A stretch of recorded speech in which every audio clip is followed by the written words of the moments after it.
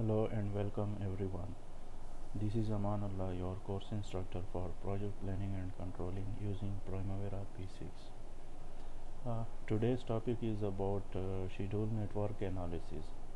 This is theoretical lecture.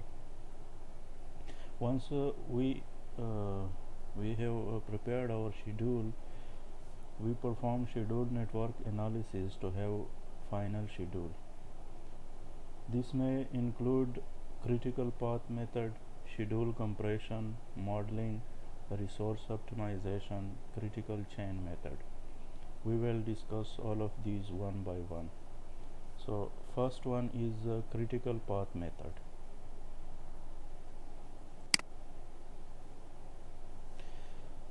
Critical path method involves determining longest path in the network.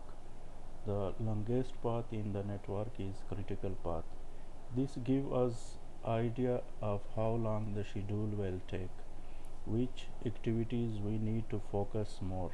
We need to focus more on the activities which are on critical path, because these activities changes in duration of these activities can change in duration of the schedule. Critical path method provides vehicle to compress schedule during project planning and whenever changes are made. If we have to make changes to the duration of the project, we have to make changes to the activities on critical path. This is easiest way to find critical path is to identify all paths and add their durations. The path which takes longest is the critical path. A schedule may have more than one critical path. If it is so, then more risk is involved. Critical path have zero float. Along with critical path, we should also determine near critical path. Near critical path is the path which is second longest to the critical path. If something happens and shorten critical path or lengthen near critical path, then this will become critical path. This is why we should determine critical path, near critical path also, because in some cases we make changes to the critical path and because of these changes the critical path become near critical path and near critical path becomes critical path. Now let's discuss float or slack. Float and slack is same thing. There are certain types of float, which is total float. This is the time an activity can be delayed without delaying project end date or in intermediary milestone, while still adhering to imposed milestone constraint. This is primary type of float. So total float is the float by which we can delay activity without delaying the project end date. Free float, this is the amount of time an activity can be delayed without delaying the early start date of successor activity. Project float, this is the amount of time project can be delayed without delaying externally imposed project date. Negative float, amount of time beyond project's completion. So how we can determine critical path? Here is one example.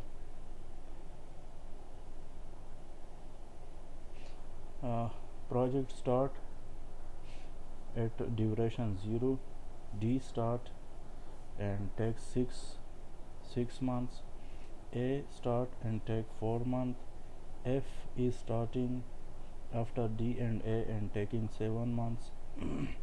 Similarly E, G, B, H, C, and project ends.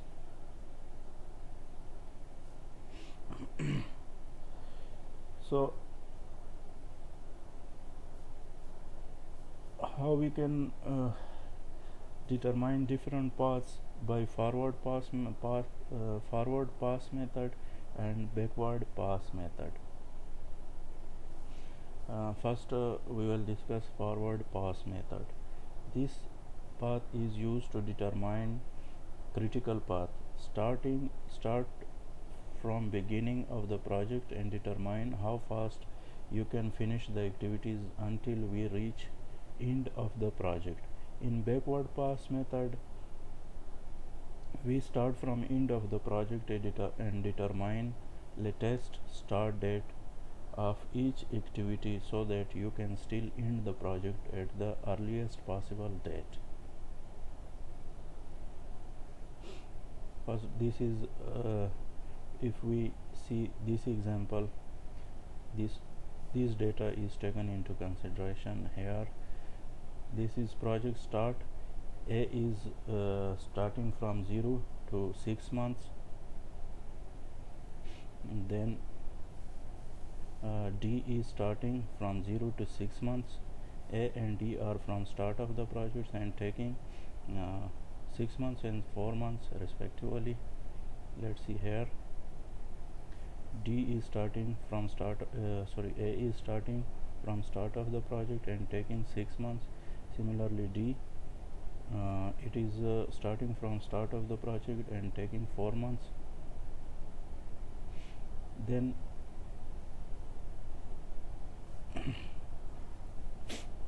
here A 6 months is given to A, so we will change here also. This should be 6 and this should be 4.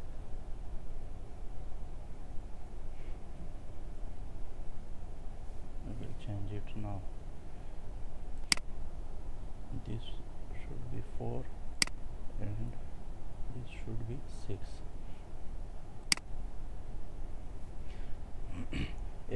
F is starting after D and A and is taking 7 months. F is starting after D and A and is taking 7 months. E is starting after D and taking 8 months. E is starting after D and is taking 8 months. So D is finishing at month 4. D is 4 month activity and it is finishing in 4 months. So E will start at month 4 and will end at 12 because it is a 8 months activity. So if we see from here, early start and early finish. So if we complete all these, this will be our network. Now backward path method, backward pass method, sorry.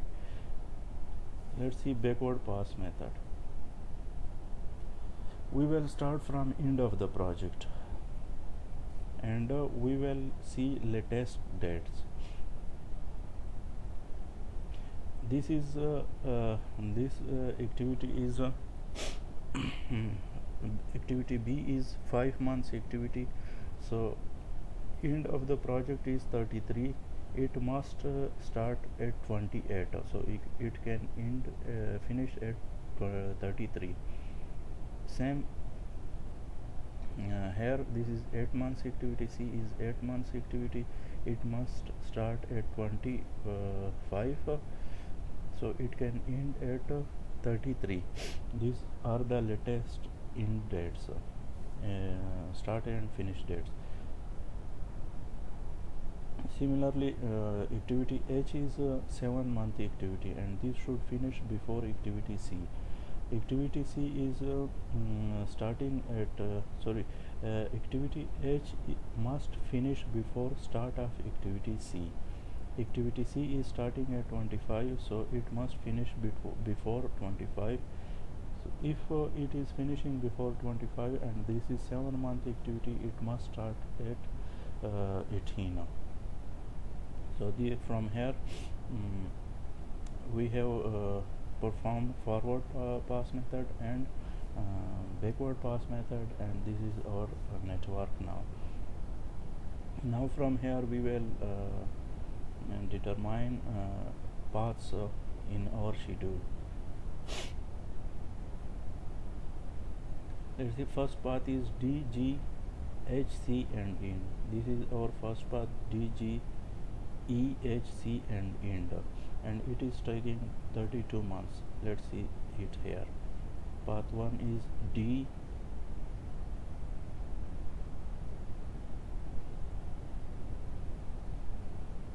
D, G, E, H and C. It is D, G, E, H and C. Here I have mentioned E before H, it should be after H.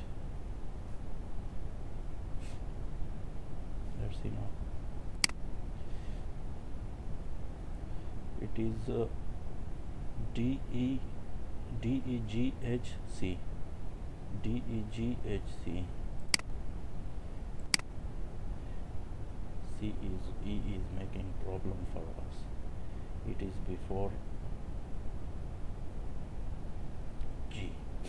So our path is now D, E, G, H and C, and it is taking 4 plus 8, 12 plus 5, 17 plus 7, 20, 17 plus 7 is 24, and 24 plus 8 is 32. So this path is taking 32. Now the second path is start D, F, G, H, C end.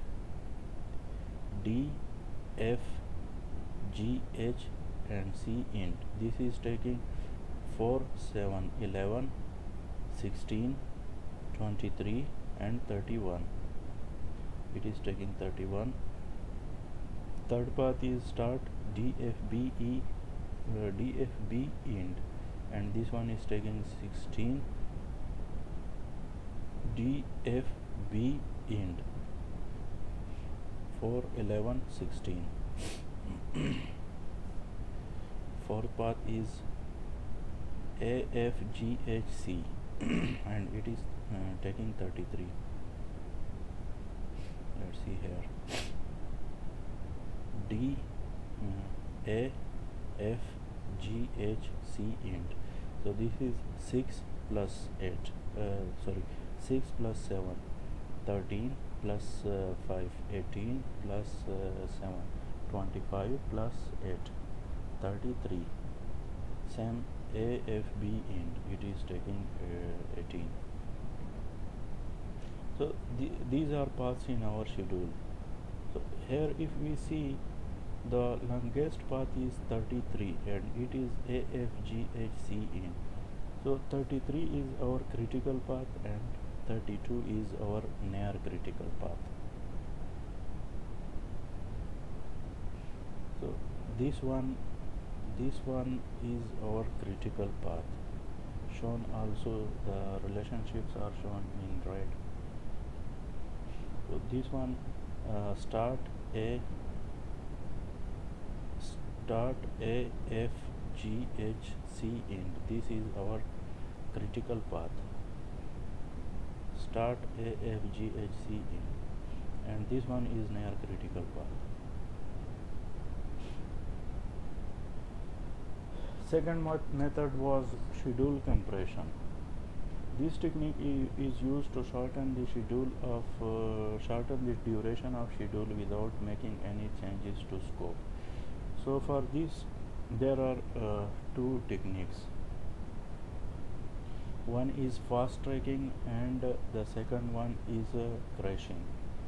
Fast tracking is doing activity on critical path that were in series before and doing them in parallel. Before, let's say our activity A and B are finished to start and are in on critical path, and both are 5 days activities. So one technique, in fast tracking, what we do, we make the relationship from finish to start to start. Before A is B is starting before A finish. Now if we make the relationship start to start, it means that both will start simultaneously at same time. So we make them in parallel, or we can also make part of the activities in parallel. For example, if we want to make activity A 2 days before activity B, so we will make A start to start relationship to B with leg of 2. So it will take 2 days, then B will start. By this technique, how what we achieved before, the critical path was 10 days. Now if we make it start to start, so both are starting at day 0 and finishing at day 5. So now our schedule duration is 5 days. We can shorten our schedule like that. If we partly make them parallel, like activity A is starting 2 days, activity B is starting 2 days after activity A, then our schedule duration will be 8 days. So this is one way of to make our schedule shorten. The other way is crashing. In fast tracking, care should be taken, because when we make activities on parallel, it means that our schedule is now more risky. There are two activities going parallel on our critical path. So we have to focus on two activities. It means the schedule is more risky. And crashing, everything has advantage and disadvantage. So same fast tracking and crashing have advantages and disadvantages. So in crashing, what we do, we add more resources to perform the activity in short time. For example, we have one room and 4 person are making the room in 10 days. Now if we make if we increase the resources to 8, so if 4 person are constructing the room in 10 days, the 8 person will construct the same room in 5 days. So by this way we can also shorten our schedule. We will add these resources only to the activities on critical path. But disadvantage of this one, it always added cost. Adding more resources means it will add cost.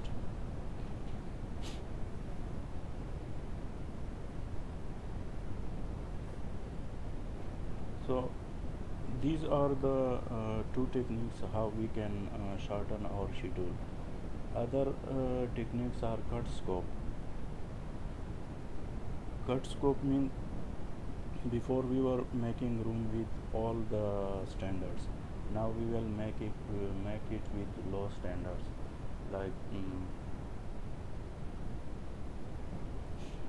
we will skip some of the activities. For example, some of the decoration activities, painting activities. So by this way we can we can shorten our schedule. But what this will result in, this will impact customer satisfaction. Our customer will not be satisfied from us, and this need proper approval, proper and official approval. Without official approval you can't cut scope. Cut quality.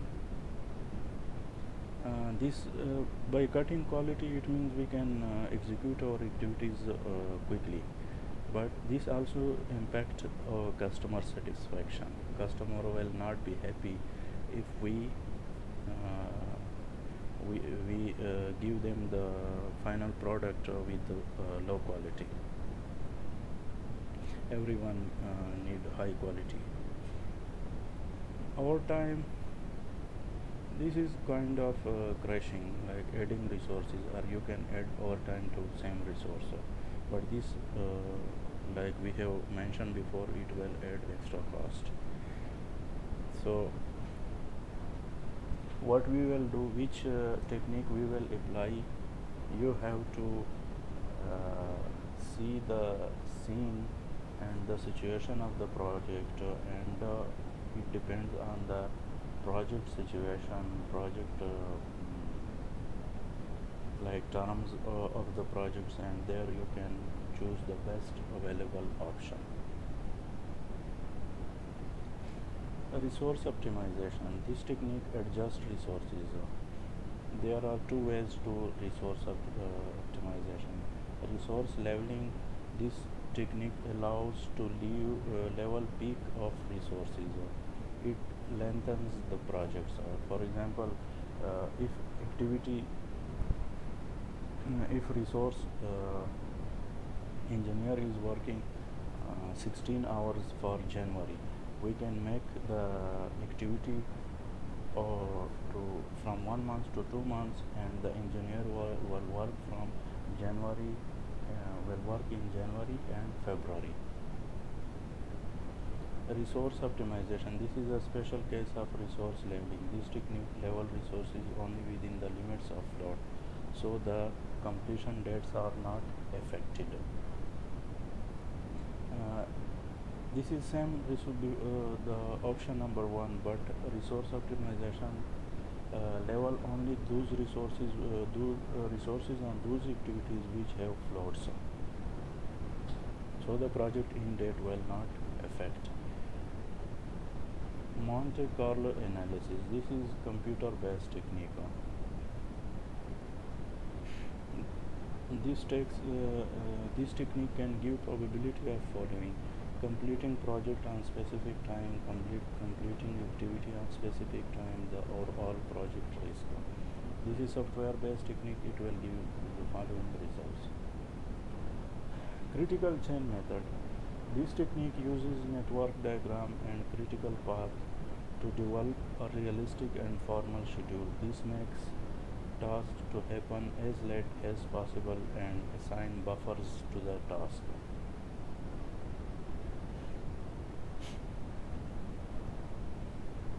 So after all these techniques, and you analyze your schedule and you think that your schedule is good enough now, so you have to represent your schedule to the clients, to your owner, to your boss, to your project. So there are ways to represent your schedule, and these techniques, these ways we will discuss in the next coming